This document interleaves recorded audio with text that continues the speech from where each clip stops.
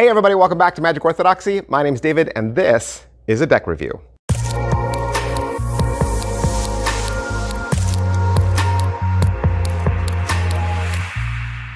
Hey everybody, welcome back to the channel. Thanks for being here. We're doing Cotta's Almanac deck reviews all week long. Started on Sunday. We're gonna go all the way through Saturday because I got 6 of these. 6 decks to look at. I actually did a review for decks 1, 2, and 3 already. Did them, I think, a year ago or maybe even 2 years ago.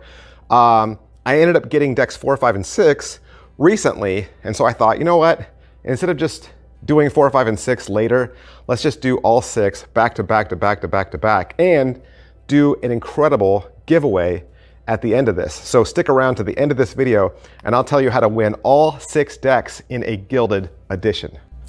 The second transformation deck issued by Cotta is also from 1806.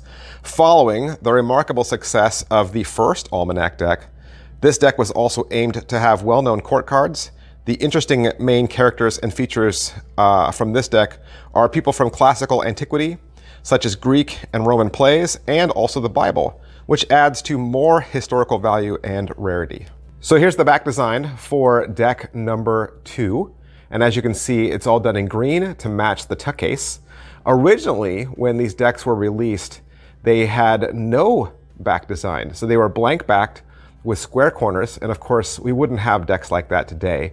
And so what Azured Ox and Will Roya have done is they have made a recreation of a back design that would have been typical of cards back then. But I also want to show you the other 6 colors. So these are the other 6 colors. So if you were going to get the whole set, decks 1 through 6, it would look like this. But take note that these are not just recolors. It's not like they came up with one pattern and just gave it to you in 6 different colors. Each one of these backs is an original color and an original pattern. This deck, like all the other Cotta's Almanac cards, are transformation decks. Now, a transformation deck is where every single picture is a work of art, and it's usually one way.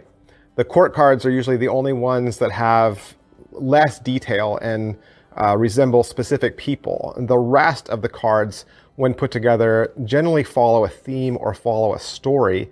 And sometimes, if the artist is creative, they can work the pips into the background so that they almost disappear and they become part of the deck.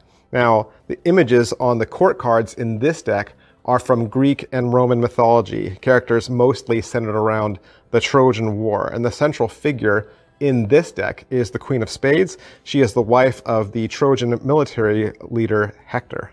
And another interesting thing to note, especially about the tuck cases on these decks, is if you line them up all side by side, they look like little book spines, and they say 1, 2, 3, 4, 5, 6, and so they'll look really cool on your shelf. And all of these decks are printed from the United States Playing Card Company, who of course makes the best decks on the planet. If you head on over to playingcarddex.com, you will find these at various prices. They're between $11 and $14 a piece. But they are also in a limited gilded edge. So you can also buy these decks with a gilded, like chromed out, right, foil, bling sides, and those are $40 a piece. Now, like I said earlier, playingcarddex.com allowed me to get a whole set of 6. So I have a whole set of 6 gilded decks, still shrink wrapped, and they even come in a clear lucite case with a magnetic lid. I'm going to give that away this Saturday. So this Saturday, I'll have a contest video for all 6 of those, and I'll give that away as a first prize. And I'll give a second prize away.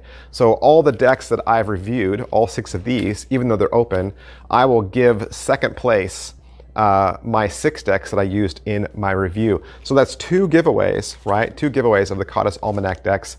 Like I said, this Saturday. So you want to come back this Saturday, make sure you've hit like, make sure you've hit subscribe, make sure you've hit follow so that you're alerted when these fantastic giveaways go live. And a big, huge thanks to playingcarddex.com for allowing me to have these decks so that I could do the review for you. Thanks, guys. I'll see you next time. Bye.